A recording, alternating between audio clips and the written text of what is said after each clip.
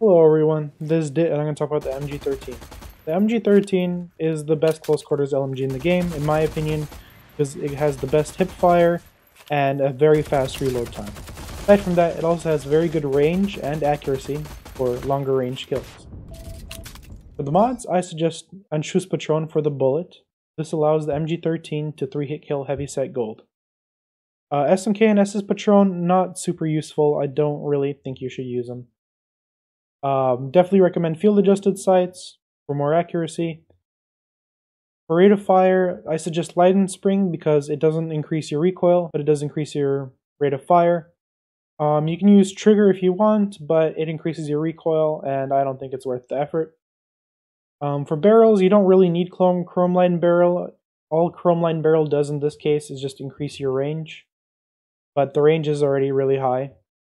So I just put on stainless steel for that extra accuracy. Stainless steel barrel is pretty cheap, so I just chuck it on there. Anyway, that's it. Hope you guys enjoyed. Hope you guys learned something. Laters.